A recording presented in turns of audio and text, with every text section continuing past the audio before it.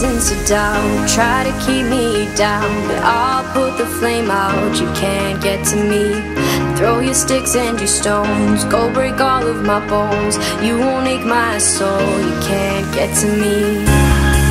And there is no... Hey guys, and welcome back. Today's tutorial is a soft and elegant prom makeup look using only affordable products.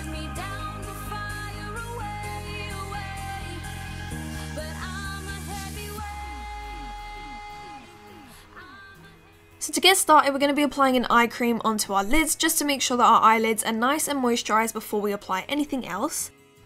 We're going to be taking this concealer and using it as an eye base and just applying it all the way from the brow bone to the lid to make sure that our eyes are nice and corrected of colour and everything stays on a really long time. Then we're going to take the Revolution Ultimate Eyeshadow Collection and taking this matte beige colour and applying it all over the lid just to make sure that the concealer is set and that nothing will move. Then I'm going to take this matte brownie beige colour and start to apply this into our crease with a fluffy crease brush, and I'm going to be concentrating it on the outer V and then begin to take it into the crease. And we're going to do a kind of spotlight effect on the eye today because we want to make the eyes look nice and rounded and large. You want to kind of create a halo effect around the eye to make the eyes look rounder and more large, and I'm also going to be taking that colour onto the inner corner to give us that halo effect. And then taking that brush that we first started off with, we're just going to be using this brush to blend the colour outwards to make sure that it looks nice and diffused.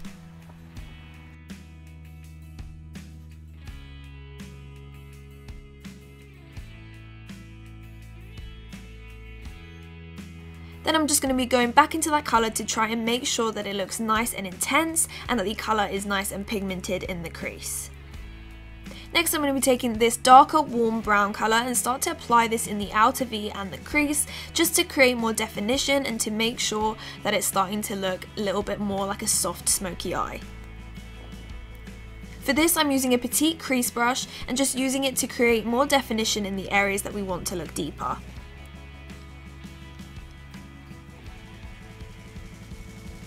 I'm also going back into that original brush and just making sure to blend everything out to make sure that it diffuses into one another.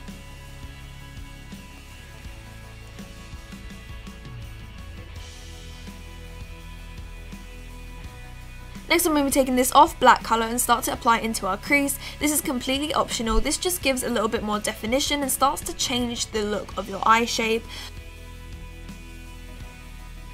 Of course, if you want to go for something softer, then you can leave this step, but I just wanted to go for it because I wanted to make sure that my eyes look nice and defined, and I'm just doing the same step as we did with the other colours, but just using the black and making sure that this is nice and blended out. And we just applied it in the inner and outer corner and just joined the two inner and outer corner on the crease, so it just kind of joins all together. Then I'm going to take a Q-tip with a little bit of makeup remover and just clean up. Then I'm going to be taking a retractable black pencil from NYX and just apply this onto my outer corner just to create a little bit more definition on the outer corner. Then I'm going to be taking our lid colour. This is this really light shimmery colour and just be applying this onto our lid. This is going to make the eye look a lot more rounded and the focus on the eye is going to be on the centre of the lid. Then I'm taking that same pencil brush we used for the black and just use this to blend out that pencil that we applied before.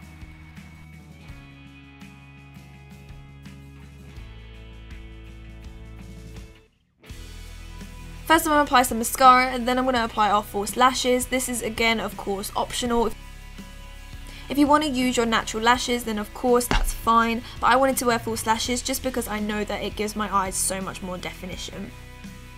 Then I'm going to get started onto my skin. I'm using my moisturiser and then going in with the L'Oreal Dream Lumi Primer, and I'm just applying this all over my face before we begin our foundation.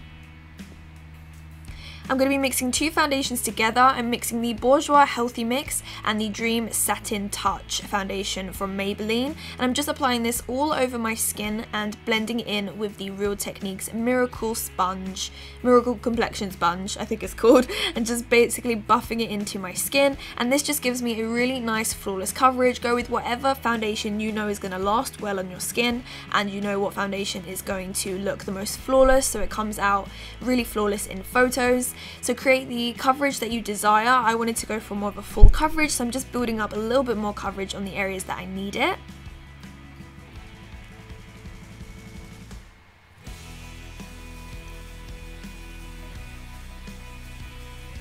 I've already done my eyebrows off camera, but the tutorial is in the description box. If you do want to know how I do my eyebrows, then please check the description box as the link will be there.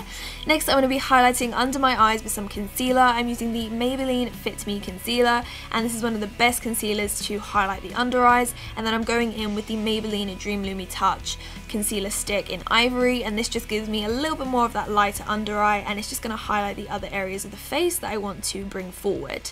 I'm just going in with the same sponge from Real Techniques and just using bouncing motions to make sure that's nice and bounced into the skin, and everything just goes into one another and there's no harsh lines.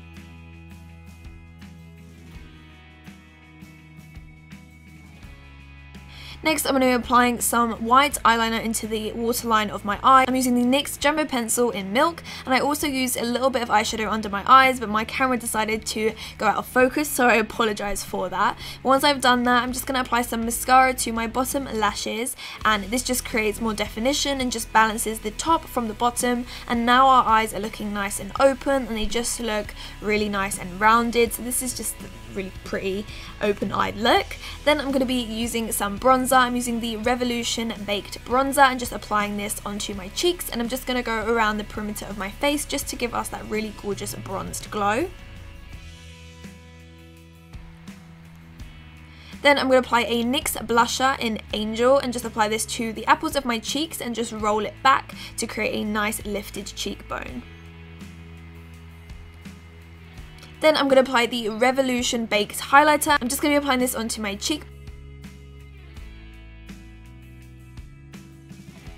Then for the lips, I'm going to be using a NYX Retractable Lip Liner in Natural and just going around my lip line and just creating a really soft nude colour. And then I'm going to be taking a slightly darker version of this colour, it's just I think the one down from it, and just go around the lip just to create a little bit more definition, just because I want my lips to look a little bit fuller. This is of course optional, and I'm just going to be blending that in with my finger just so that it doesn't look like a really harsh line around my lips. Then I'm using the Maybelline Nude Lipstick in Tantalizingly Taupe, I think it's called, and just applying this all over my lips.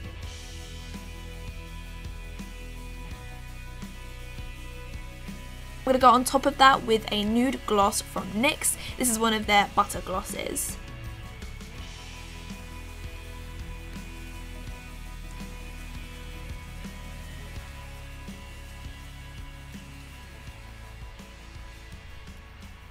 So guys, that's the end of this tutorial. I hope that you guys enjoyed.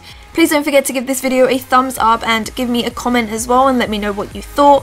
Also subscribe if you haven't already, and I can't wait to see you guys in the next video. So I hope you guys have an amazing day, and I'll talk to you later. Bye!